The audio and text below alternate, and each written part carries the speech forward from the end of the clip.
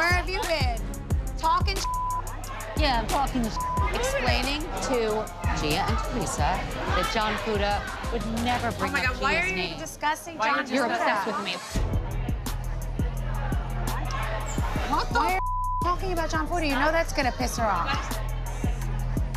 What is wrong with this woman? We've asked you multiple times, do not get involved. What part of don't defend my husband are you not understanding? I need space.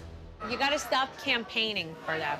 Oh my God, I was campaigning for her. I know, but don't campaign for her. She doesn't want to talk about John Fuda. Gia brought it up and said John Fuda brought up. She's a child. Why are you talking to a child about adult conversation? It's so weird that a child is even sorry. Listen, to be honest with you guys, that's so weird. I can't do this anymore.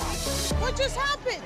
Rachel just got furious because I said that I was defending John Fuda. Listen, you gotta. Why? You were doing She's the mad right at me. No, because she's asked you, don't talk. It was about Gia. Don't talk about Gia and John Fuda in the same sentence. Dolores, they said it. They said it. I know. And so I said back, no, he didn't. I know. I'm not campaigning. No, for Rachel, I'm not campaigning. Like, just don't. So I should have just let them say, you know what? John Fuda used Gia's name to, like, John Fuda slandered Gia's name. Okay. You have got to be kidding me.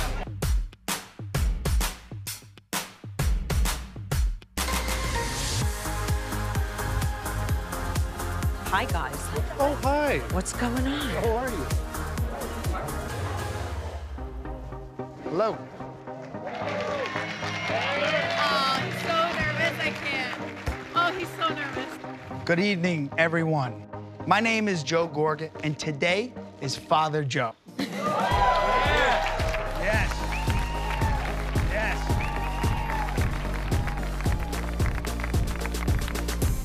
Close your eyes. Take it in. To my cousins, my best friends, I love you both. I love you. When I met you, I looked at you and I was like, wow, look at this good-looking guy. And I said, how are the ladies? You must be knocking them dead. Not knowing that I was keeping this burden on you. One day, you came out to me. I looked at you, I hugged you, and I loved you more than ever. I love you, and thank you for the opportunity for giving me this.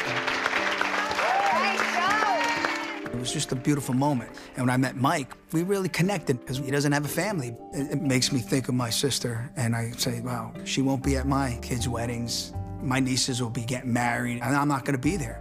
By the power vested in me by the state of New York, I now pronounce you partners in life.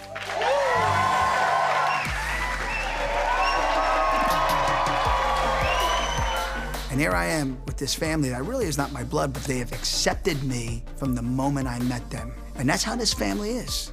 We cheer each other on and we love each other. And I'm part of that. I'm very proud.